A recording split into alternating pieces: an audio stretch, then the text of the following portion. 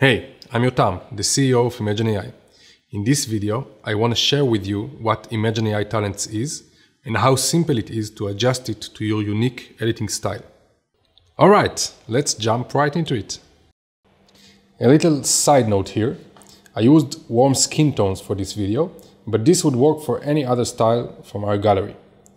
I have this set of raw images. I applied the warm skin tones profile for all of them, but I wanted to have it a bit colder, add some contrast and apply tone mapping to get to this result.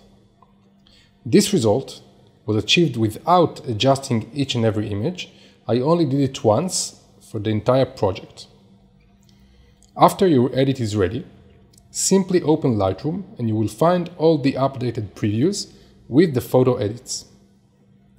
Assuming that you like this style, but still prefer it a bit colder and with even less magenta cast, what you'll need to do is select all images, go to Library mode, click on the filter arrows like this.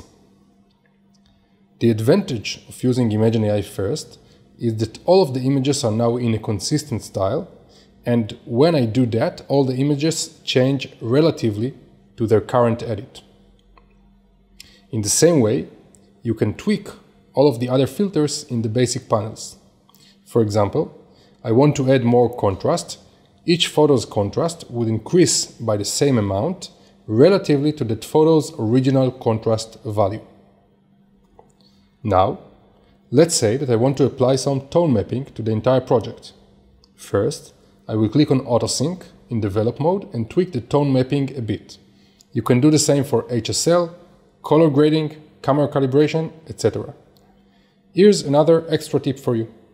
You can also create a preset of your own based on the tweaks you've just made and have them ready for you to go whenever you want to use them next time. You need to click here, create a new preset, and select only the relevant settings for your new preset. In this case, as you can see, I only used tone mapping. That's it. You can now have a full gallery that's almost ready to be delivered to your clients, all edited with your unique editing style. As a final step, I will now go over the images in library mode and apply minimal tweaks to the images, only for those I don't find perfect. We hope you'll enjoy Imagen AI and look forward to hearing your feedback.